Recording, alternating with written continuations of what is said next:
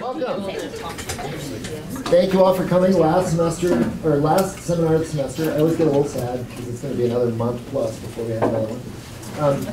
Before we start, I want to do a quick survey. Raise your hand if you consider yourself an economist or applied economist.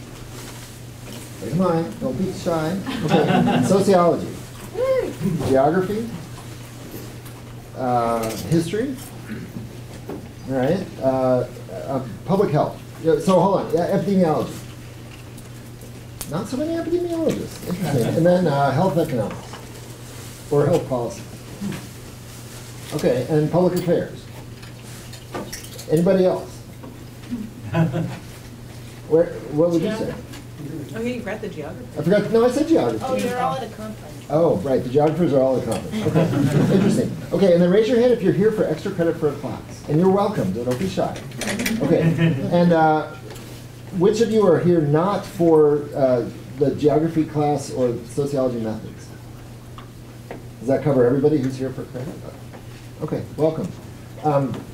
I think that's all the survey questions I have. So I'm happy to introduce Susan Arnold. She's an assistant professor in environmental health sciences in the School of Public Health. She has a 2015 PhD in industrial hygiene and environmental health science. She specializes in developing and evaluating and applying mathematical models to estimate exposure to occupational hazards, typically in sort of cool settings that she'll talk about. She also co-founded and is the director of the U of M's Exposure Science and Sustainability Institute. And for her troubles, for walking all the way over, we present a trophy and in our gratitude. So thank you. The floor is yours.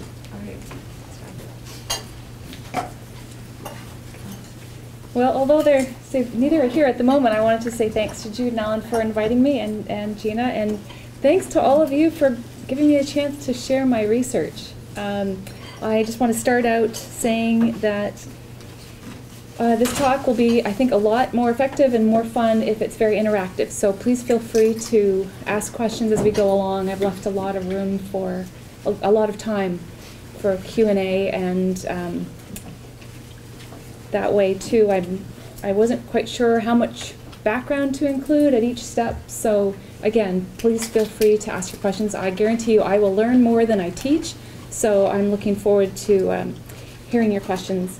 As Rob indicated, I'm with the School of Public Health. I've been there for 2 years in the Division of Environmental Health Science, and I'm one of 3 industrial hygiene faculty there.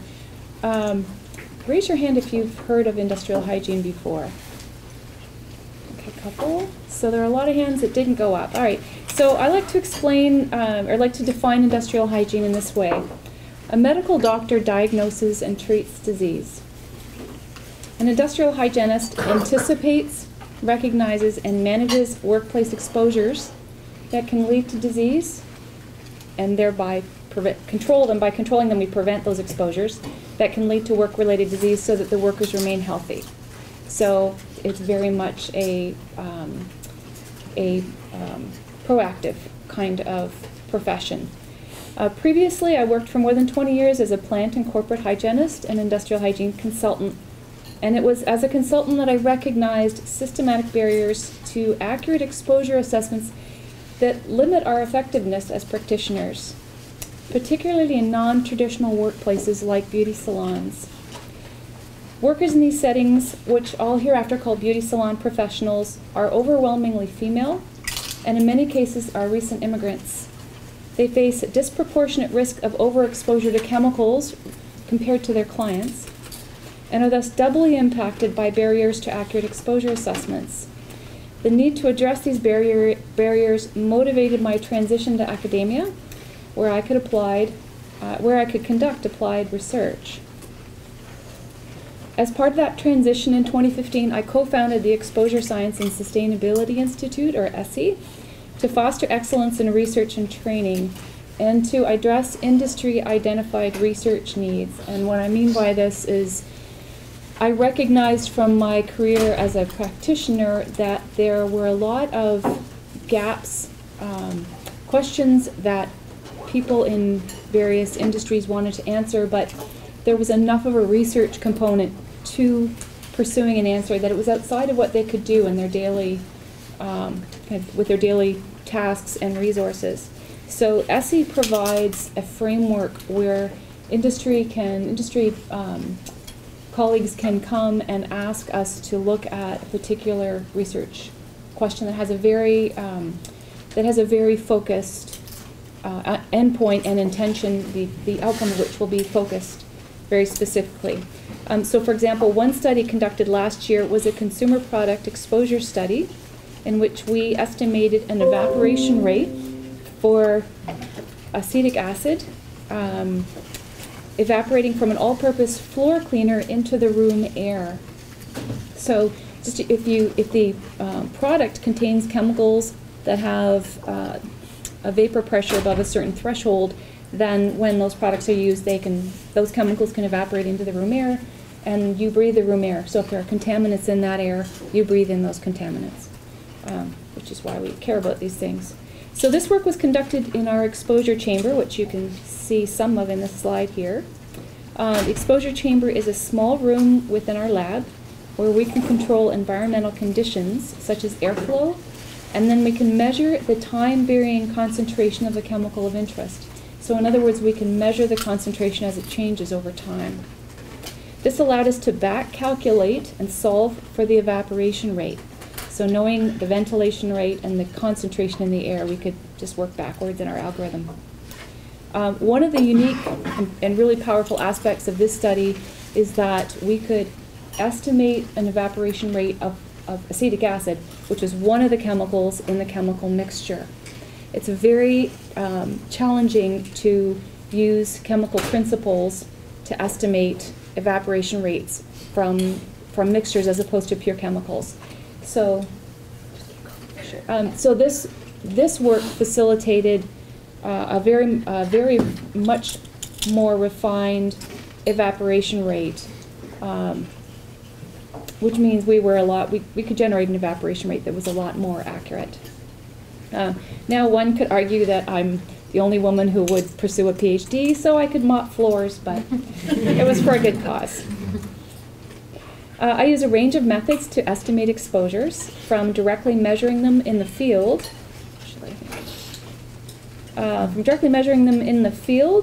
to conducting simulating exposure scenarios under controlled conditions, as we did with the floor cleaning scenario, as well as modeling exposures using mathematical models. The direct measurements in the real world may be the most representative, but they're also the most challenging to collect. Simulating exposures in the chamber allows us to control some of the conditions while evaluating the critical exposure determinants. So in the floor cleaning example, we were interested in determining that generation rate, and what we were able to do was very much control how much cleaner went on the floor, how long it was mopped for, how much fresh air was moving through that room. We could measure that and we could control it.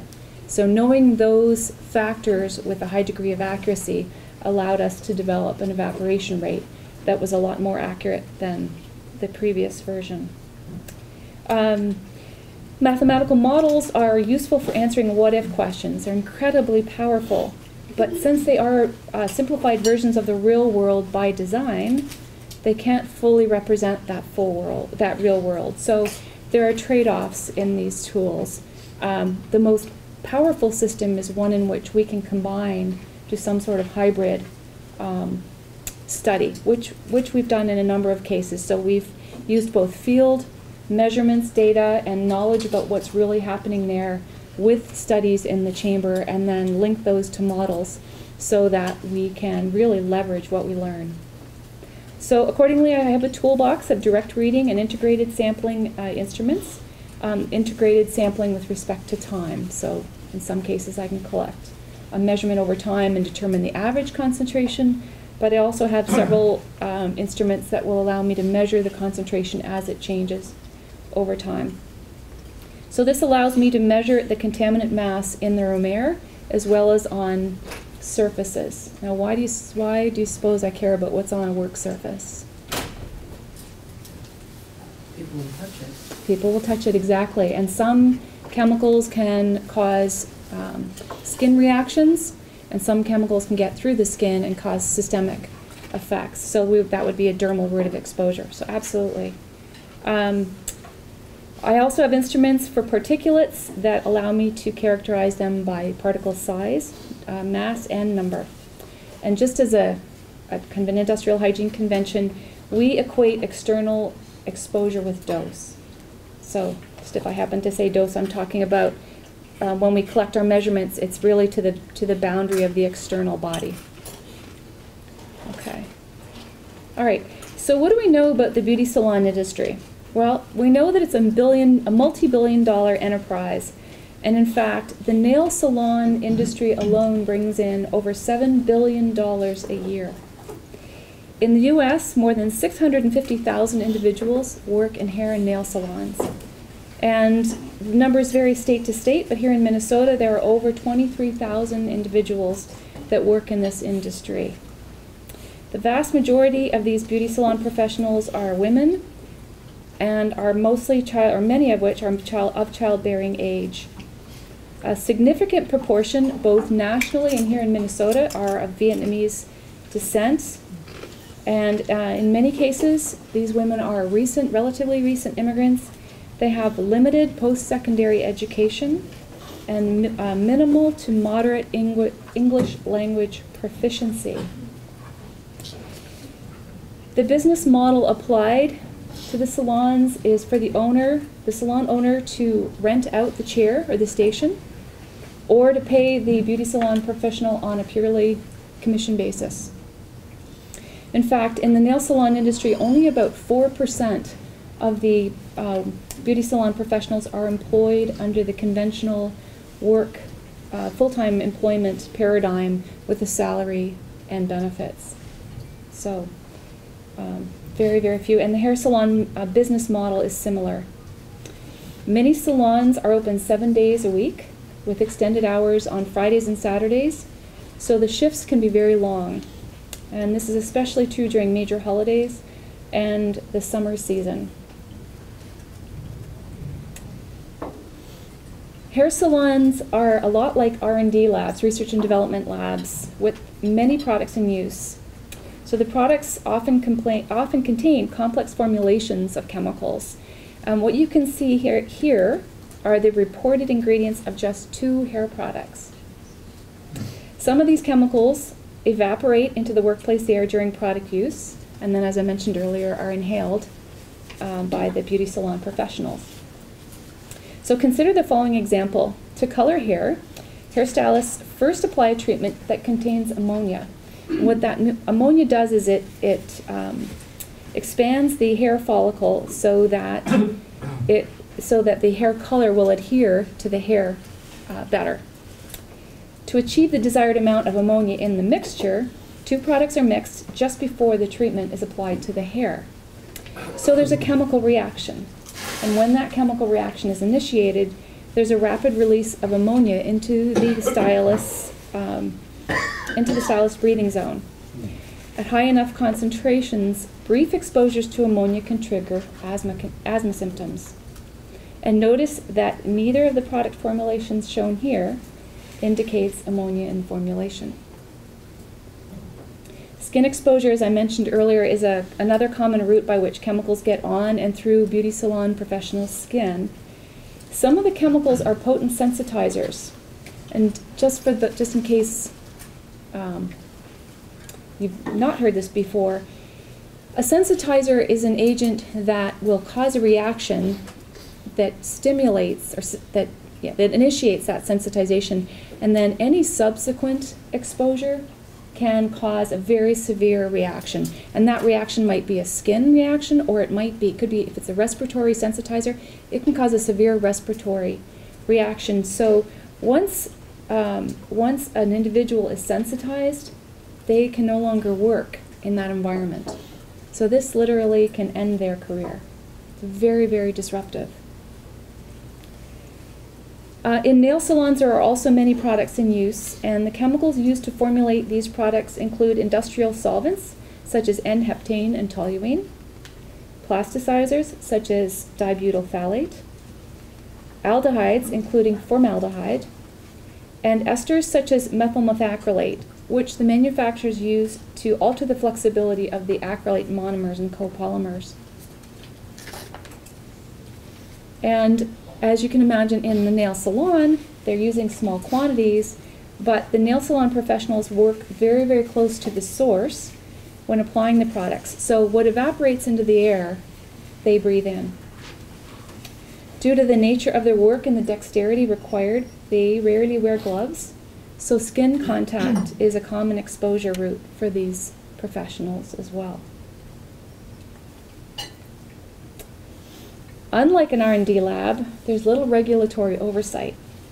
Product manufacturers are not required under FDA rules to disclose the product ingredients or the compositions, so there's little transparency in what chemicals the beauty salon professionals are handling and to which they are exposed. For example, despite claims of being toluene-free, the majority of nail polishes tested in a recent study were found to contain detectable levels of toluene. Another example, manufacturers renamed the chemical compound toluene sulfonamide, which is a potent skin sensitizer, to tosylamide, and this facilitated claims on the label that their product was toluene sulfonamide free. Most salons have fewer than 10 employees. In fact, most of them don't have any employees. And one of the consequences of this is that there's little oversight by OSHA. And a consequence of the loose regulation is that the chemical exposures to which these professionals are exposed are poorly characterized, meaning we don't know what they're exposed to. We have not quantified the exposure, so we don't understand the magnitude or the variability of those exposures. And consequently, those exposures remain poorly controlled. Yes? Is there any kind of regulation or possible penalty, even if it isn't often enforced, for things like that, renaming a hazard? Like, I don't suppose this falls under FDA control because it's not a food or a drug, but then I guess it doesn't fall under OSHA because it's small businesses. Is there any kind of regulatory That's the thing. at all that someone could appeal to? They largely fall through the cracks. So the regulations from the FDA regulations that apply to them are really kind of after the fact. So if someone came forward with proof that something had caused harm, then FDA could follow up. But there's no mechanism to proactively say you need to test these formulations used in the way in which you intend and demonstrate that they're safe. And then again, with OSHA, being that they're mostly small facilities, they tend to fall through the cracks. Where they do, so one trend that has been helpful and positive is that many states require licensing. And those are, those are at the state level, and then the cities, some cities also require licensing, and so they can put in place requirements for a certain level of hazard communication to employees, which means they might promote or require safety data sheets be available. The cities and the states can set building codes so they can set minimal ventilation levels, for example. And in Minnesota, as in many areas, has taken the lead on a number of levels. So one of the things they changed relatively recently was a requirement that when the beauty salon professionals go back for renewal of their license, that they have to take a certain number of hours of education that includes health and safety. And they're just in the process of developing that curriculum. So some of our work, we're working very closely with them. So some of our work will help inform that. So this is a follow-up to what you just said. So as I envision it, these are, relatively disadvantaged workers who they don't control the building they're in. They're renting a chair. And so in some ways, it seems to me that like they're kind of regulating or informing the wrong person. Like if I rent a chair, you know, I guess I could say, well, if you don't improve the ventilation here, I'm not going to rent a chair here. I'll go to this other business to rent my chair. But it seems like the infrastructure of like the person who owns the building that decides how much ventilation there is should be a pressure point rather than people who are in a relatively powerless position. Yeah, no, that's a good point. And really, it really needs to be both. And that's one of the areas, especially with this research, where I'm trying to have it all. We want to promote regulations that will hit things at the system level. So everything from building codes. So in order for a salon owner to get a license to operate in that building, they have to have a certain level, minimum level of ventilation, which means the owner either, you know, has it or upgrades it, or they go elsewhere. But also, I think there are a lot of decisions that can be made at the individual level, but the individual needs to know that there are options and that the outcome of those decisions could make a difference in their exposure and consequently their health.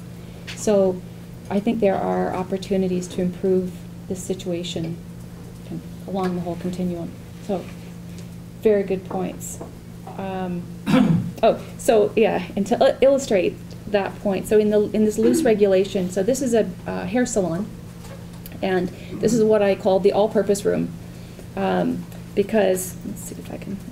Here you can see the washing machine doubles as the hair color mixing station, where the two-part system is mixed up in a very small and poorly ventilated room, and about 6 feet away, lunch awaits. And again, in this work model, most of these stylists work on commission, so time is money. And I didn't see, well, no, I maybe saw one stop and eat. But pretty much it was either eat on the go or eat in between tasks while somebody was under the dryer or something. As a hygienist, that's very concerning because that's where you tend to get a lot of hand-to-mouth, inadvertent contamination of food. You get carryover of product from the washing machine over to the table and the counter, and so again, you just get a lot of, facilitates a lot of contamination. So it's not a good situation. Characterization of the time-varying concentration that captures the short-term peak exposures are also understudied. In fact, in monitoring the literature for the last 2 years, I've not seen any studies that have systematically looked at this. Yet in the case of ammonia and other asthmagens, those exposures could be important exposure determinants contributing to respiratory system disease. So let me just explain this graphics. This is from one of my direct reading instruments that measures the concentration over time. So the y-axis shows the ammonia concentrations in parts per million, and on the x-axis we have time, which is it was measuring every minute, but so we've got from like 9 to 2, so almost a full day's exposure. And what we observed was that every time a beauty salon professional came back into this room, so these were measured right on the washing machine, every time the salon professionals came back to mix up the color, there was this spike in ammonia concentration. And you can see they didn't last long, but just to help put them into context, there is something that we call a short-term exposure limit. So it's an exposure limit that is designed to be a benchmark for exposures that are 15 minutes long or so. The short-term exposure limit for ammonia is 35 parts per million, so it would be about here. So you can see in just about every case, we would have exceeded that 3 to 5 times. And in fact, there are many other health effects that have been associated with the chemicals used in these products. Besides the short-term reversible effects, such as headaches, eye and respiratory irritation, and dermatitis, they've been associated with reproductive, carcinogenic, and neurological health effects. Many products, as I mentioned earlier, also contain known skin and respiratory sensitizers. In France, hairdressing ranks third among the occupations with the highest risk of occupational asthma. However, for females, hairdressers have the highest rate of occupational asthma. And for both men and women, a higher risk is found only in baker and pastry workers and car painters. So clearly, this is an issue.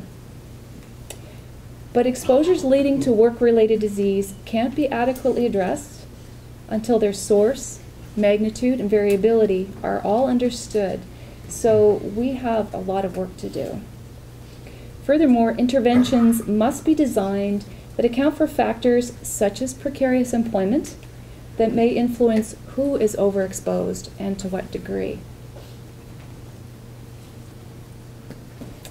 So in Weil's study of economic reorganization and evolving corporate forms, he argues that global supply chains, franchising, and layers of outsourcing have created fissured workplaces, driving declines in the direct employment relationships. Workers who perceive work insecurity experience significant adverse effects on their physical and mental health. Further, this insecurity may impact worker decision-making in ways that makes them more vulnerable to negative health and safety consequences, such as exposures to chemicals at work. The nature of the relationship between precarious employment on worker exposure is poorly understood. Social determinants such as immigration status, language barriers, and contractual work conditions contribute to precarious employment. These conditions may cause some beauty salon professionals to be exposed to higher chemical concentrations, thus making them more vulnerable to work-related disease.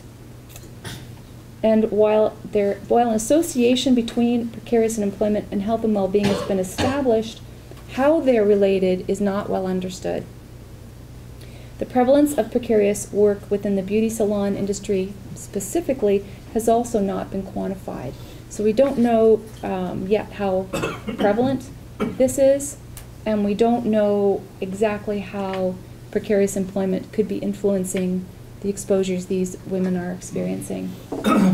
However, cosmetology school representatives here in the Twin Cities suggest there is a relationship between exposure and precarious employment on several levels. For example, there's differential tolerance levels for increasing client service prices that are related to the salon's zip code or neighborhood and the socioeconomic status of its client base.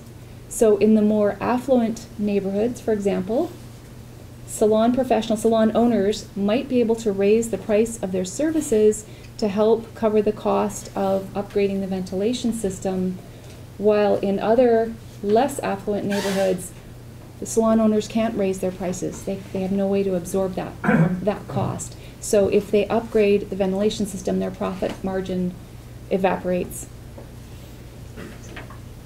Yes, ma'am. Are there things besides ventilation that could be done, like wearing a mask? Or you said often, like people who do nails don't wear gloves because it limits their, I don't know, their flexibility in doing detail work. But I'm wondering, like, one, would masks and things like that help? And two, I wonder if there's a push against doing it, not because it isn't effective or helpful, but because you don't want to be reminding your client base, yes, I'm going to be putting some toxic chemicals on your head and your hands now. Absolutely. Are you sure you're not an industrial hygienist? Maybe I missed my calling. No, absolutely. And that's earlier when I was saying, there are some kind of system level changes that could be made, but there are also changes at the individual level. One of the things I came to realize when I started studying this, I was really surprised at how little data there was in the literature on exposure levels and on kind of which chemicals are they exposed to. And that becomes important because when you start looking to those kinds of solutions, i.e. gloves, respiratory protection, and so on, those are all very chemical specific. In fact, in both cases, they're both chemical specific and concentration specific. So you have to know those details before you can set effective or identify effective interventions. In fact, that's even true with ventilation. A little bit of a side, but since we have time, New York State set a regulation about a year ago, or enacted a regulation about a year ago, requiring that these salons, the nail salons in particular, have local exhaust ventilation, which is great, except you have to know what the rate of emission is. You have to know something about the emission source and the chemical behavior of your contaminant source to know how much air you need to pull through that local exhaust ventilation. You have to make sure that it's placed very close to the source, because there's an inverse relationship where it's kind of 1 foot away from the source and it drops by the square root of that distance in effectiveness.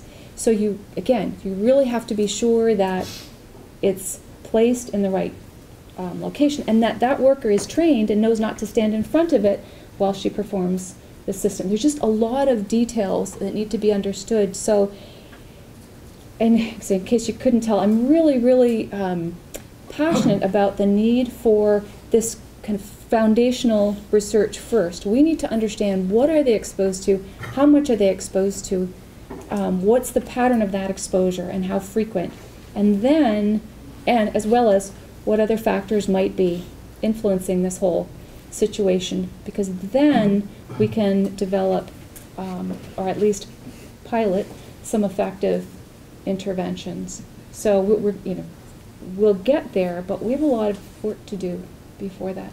Yes, ma'am.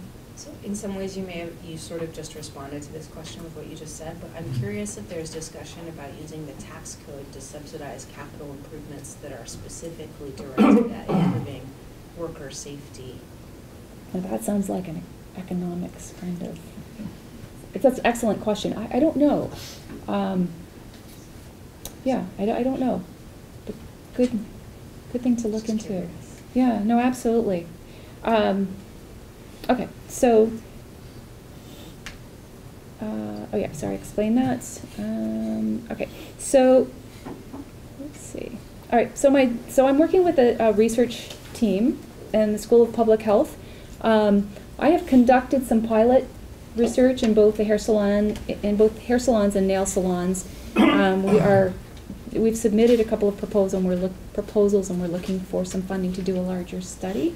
But we will be continuing to submit research proposals. So if anybody's interested in contributing, or you have ideas about how to shape these proposals, I'm really interested. I like that idea about the tax code, by the way.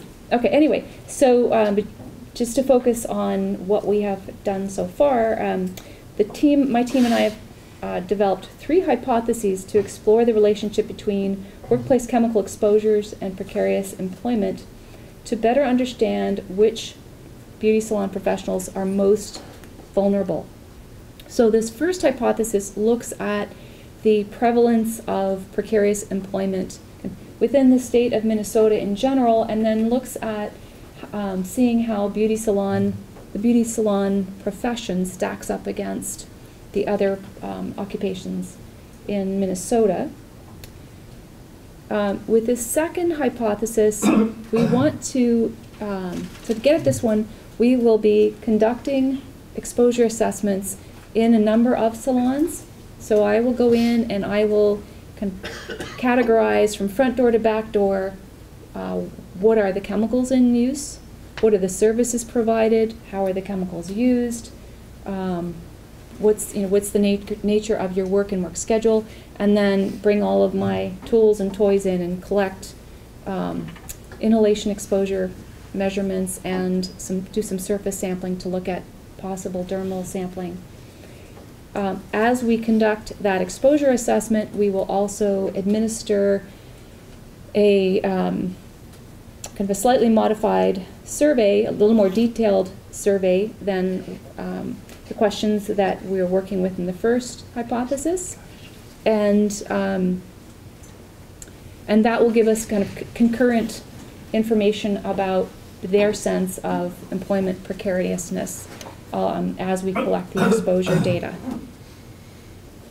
Okay, and then this third hypothesis is going to build from the first two aims and hypotheses, where we'll look at, because we will have collected exposure data in that second step, and we will have administered this survey, we can look at the relationship specifically of beauty salon professionals' exposures and how they relate to employment precariousness.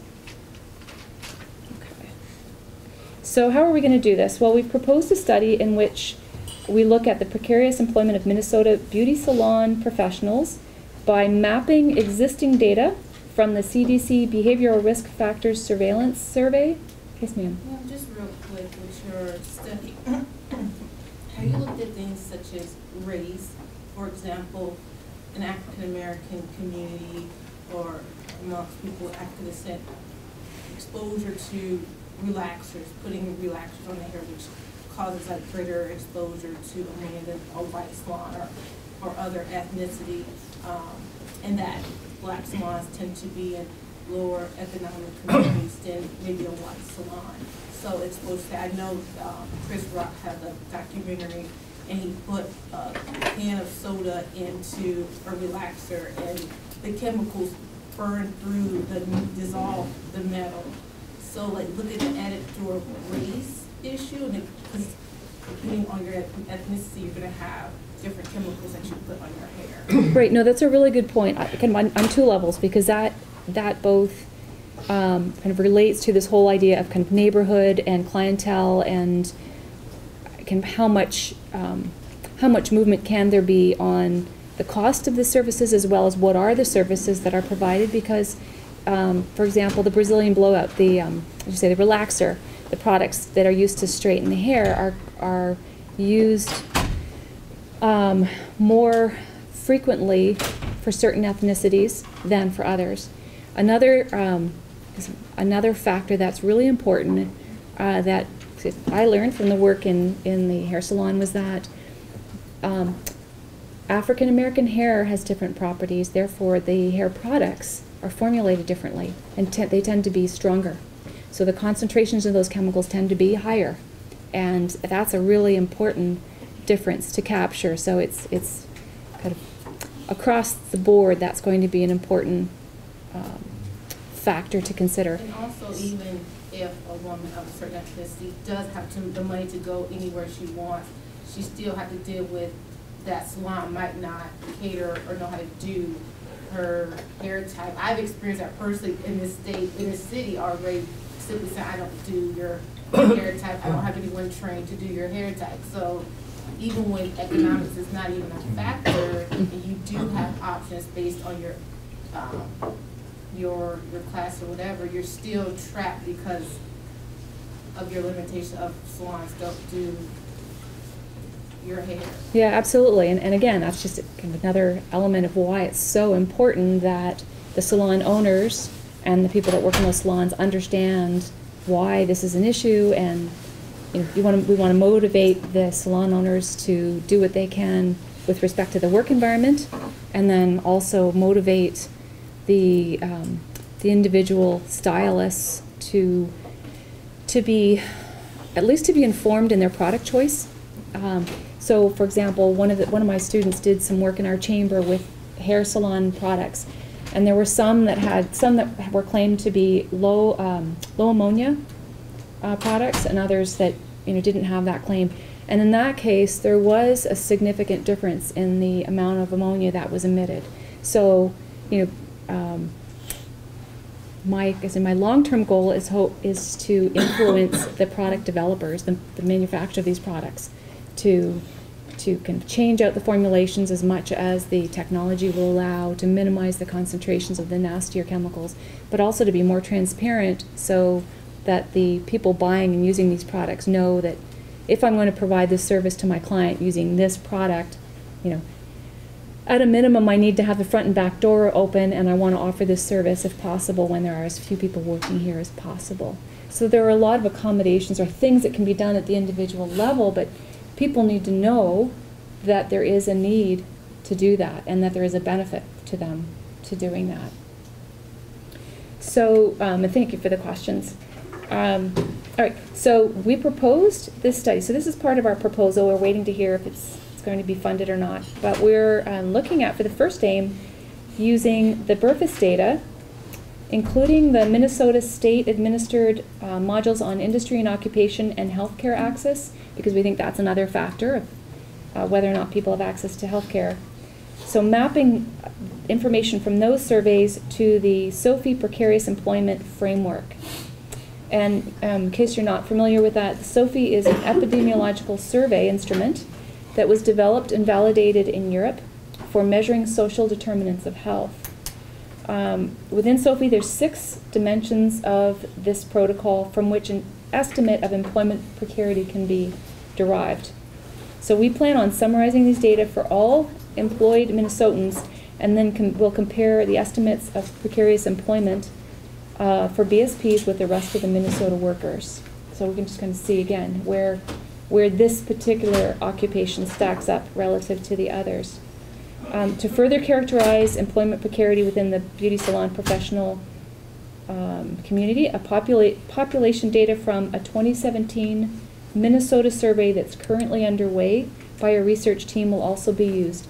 And we're hoping that we'll see 6,000 responses from this survey. So, yes, ma'am. Would the current population survey work for you at all? Or are they lacking critical variables for what you need? I think the current answer would have to be it depends. It could, depending on what kinds of questions are answered. And again, this is where I'm looking to this group. I think is going to be the whole realm of you working with surveys is a newer area for me. So it's one of the areas where I'm hoping to learn from you more about that and how we can improve our study design with that. So as part of this study, we'll convene an advisory committee that's comprised of community stakeholders that will help guide the selection of these previously administered survey questions for each of the 6 precarious employment dimensions to ensure that they're relevant to the beauty salon professionals based in Minnesota. The advisory committee members include nail and hair salon owners and state epidemiology representatives with expert knowledge of the state survey data.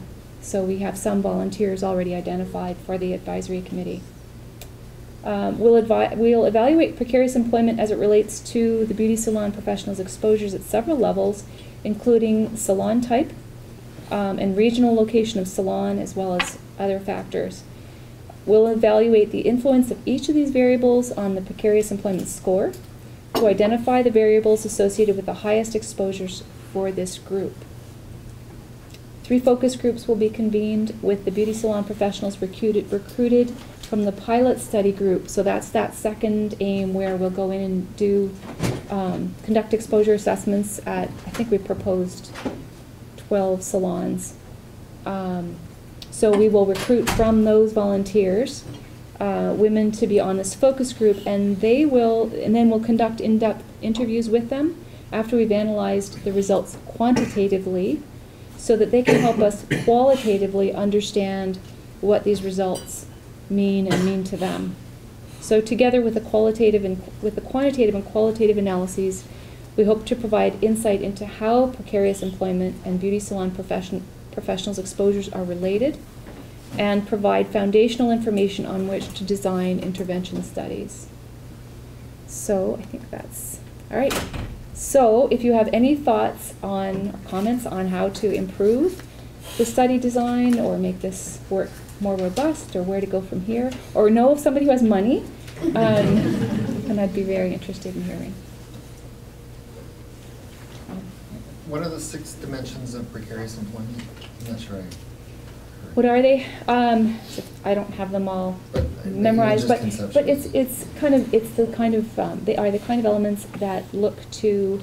Do you have any kind of contract? Is there any kind of permanent, or is it very temporary? Do you have any control over your work schedule? Do you have access through your work to any sort of benefits? So those could be anything from paid time off to healthcare benefits and so on.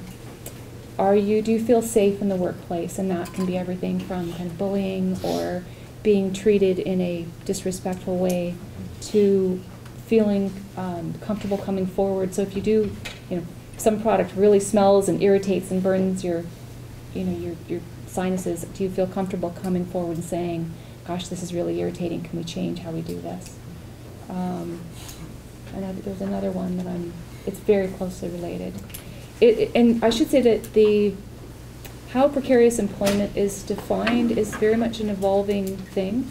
There was a really good paper that came out just recently by one of the Canadian researchers. The paper's called Precarious Jobs, Where Are They and How Do They Affect Well-Being? And he came up with a different metric. And they was working with a unique database that was data from which was collected in Southern Ontario. So he was looking at some things that are very practical kinds of questions. But I would say there's not one universally accepted definition of what that is. So I think the good news for us is we have lots of flexibility, and how would we define that? How would we evaluate that? I'm curious if you've been in contact with unions at all.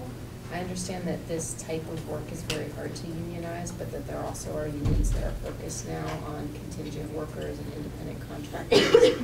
And I'm also curious about whether there are countries where beauty salon workers are unionized and what kinds of workplace protections they end up bargaining for.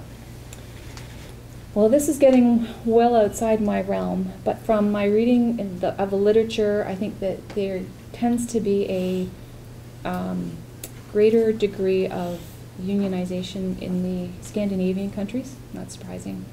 And then with respect to have I reached out to other unions, not yet. I mean, this work has been focused very much on the beauty salon profession. There is a beauty salon collaborative that's been formed here, and that's a group of people who include salon owners and salon professionals, people from the Board of Cosmetology, people who work at or own schools of cosmetology, people from the Minnesota Department of Health, as well as researchers at the U. So it's a nice, very interdisciplinary group. We have somebody from OSHA, we have someone from the city, we have people from the Minnesota Pollution Control Agency. So we haven't specifically touched necessarily on union. I don't think there is a union that includes the beauty salon workers here. But what we are going to be able to do, and I think this is really going to be very interesting and is important, is through our network, for this work, we'll be able to work with people who work in kind of small owner-operator salons right up to the Aveda kind of salons, so across a wide range of levels of oversight. But back to probably more to your point, it occurred to me that my initial research was focused on beauty salon exposures because I was focused on exposures. But it also occurred to me that the beauty salon profession is an excellent case study for looking at the effect of precarious employment and exposure. Clearly, there are so many other professions where this is going to be an issue. But hopefully some of the techniques and approaches we develop and test here will be useful to carry over. I have no idea if this even exists, but I wonder if any, in terms of funding, do any of the large beauty companies like Clairol or something have any sort of charitable giving or, giving back to the public, or could even use this for sort of PR purposes? Have you explored whether any of the corporations that make this kind of product might be open to this or have a mechanism for funding good works? It's something that I've considered, and I think from what I know about those particular corporations, and they're right now they're self-regulated, and so they have some infrastructure set up. It's pretty much designed to be favorable to the product developers. But that being said, I think in general, it's been my experience that if you can come forward with a well-designed plan and show them that they probably are going to benefit from what you're doing, they're usually open to work with you on some level. Or I wonder if you're talking about that different products of different levels of toxicity on various dimensions. And I don't know if there are companies that sort of market themselves as green or safer or whatever, and if they might, one, be, perhaps more open to it because they'll look better from the beginning. Yeah, no, absolutely. It is definitely worth exploring. There's been, there are a number of interesting initiatives underway in some states. California is the kind of the poster child. They initiated a safer salon program. It's a voluntary program, but of course there's a lot of PR that goes with the certificate that you could put in the window. And so now there are some product manufacturers that are connecting to that and marketing their products for that initiative. We don't have that here in Minnesota, but that's something that we are looking at as we build this research, being able to not adopt what they have, but adapt. And also we're in community, have some contacts there, so we're definitely kind of staying in touch so that we can just kind of keep improving the system and help one another out as we each learn how to do that.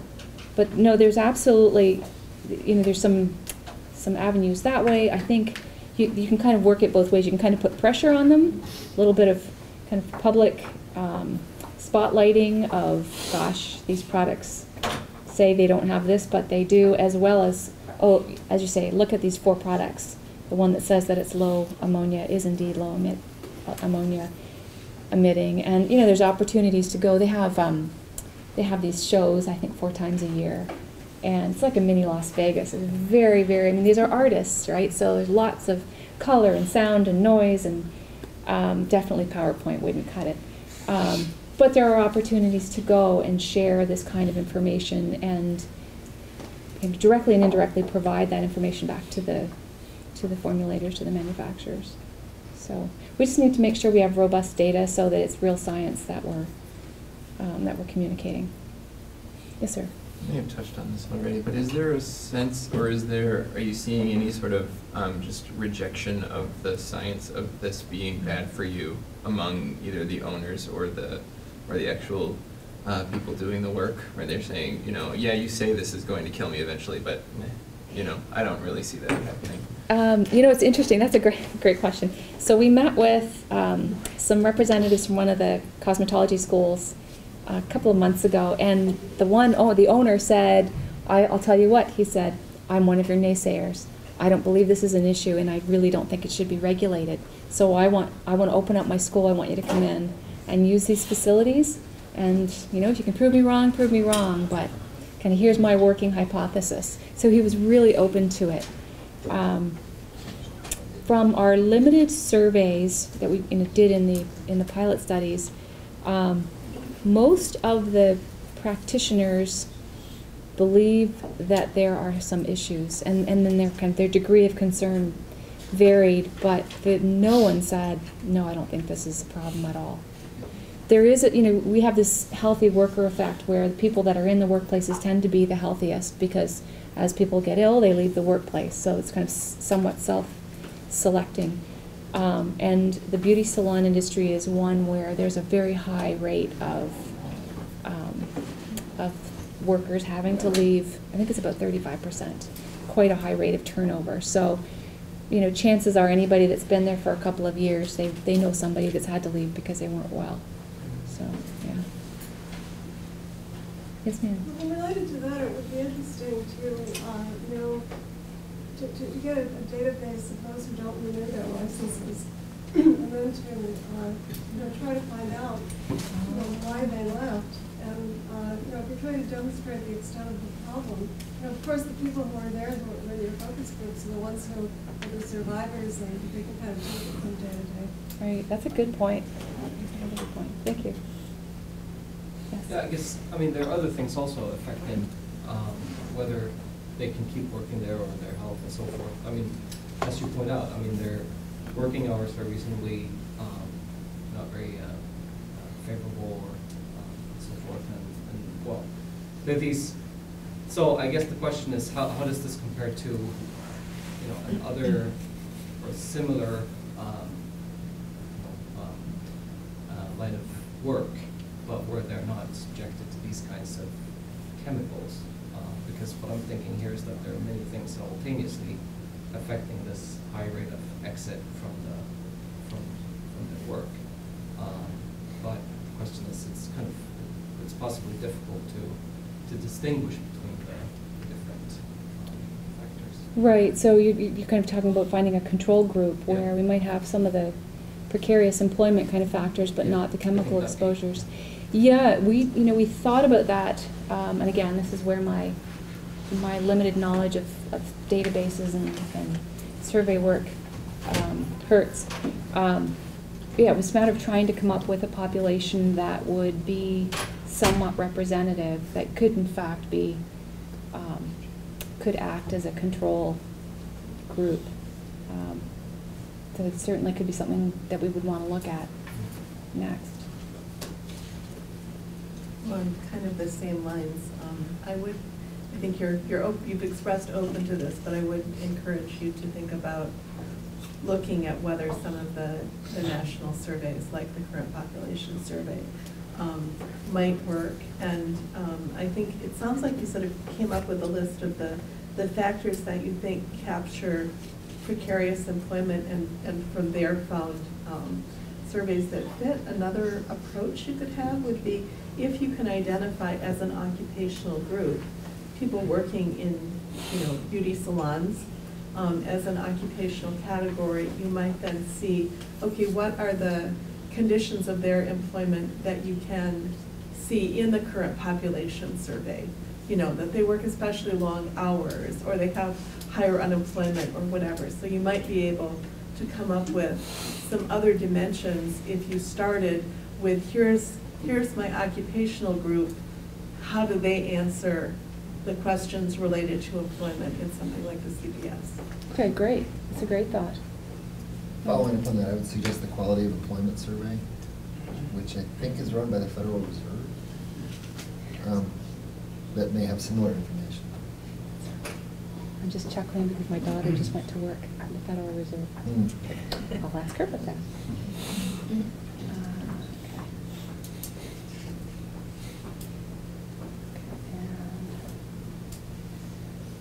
Do you know, I know that BRFIS varies across states, but it does seem like, and it sounds like you have, a good plan for focusing on Minnesota, but I think if it's something where you can track the elements in terms of, at least the survey section of it, it would be interesting to know, what does this look like nationally? And my sense is, for example, I'd way rather have whatever crappy job it is in Minnesota than I would have it in Texas or Alabama or whatever. Mhm. So it would be interesting to maybe at a later Expand it. stage Mhm. extend this to nationally and look at state variation. Sure, no, that's a good thought.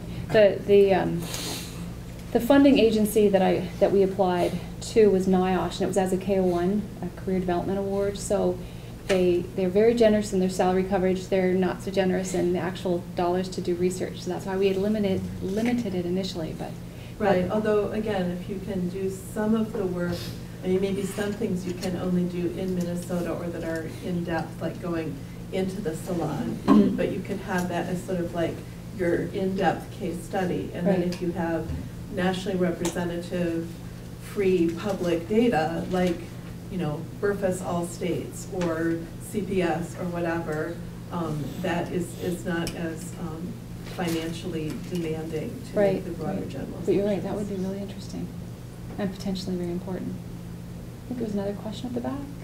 No?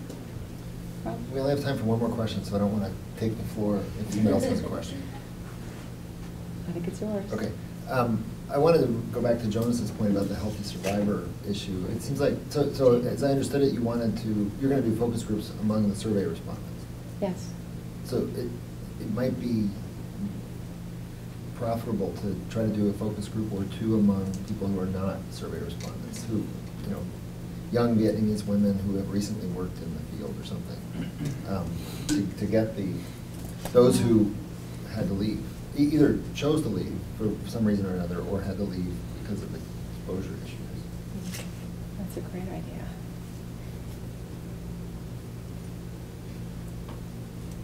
You can also, if you survey at multiple points in time, you can get people who leave and then, you know, do statistics to figure out what proportion they should be of the people if they had stayed.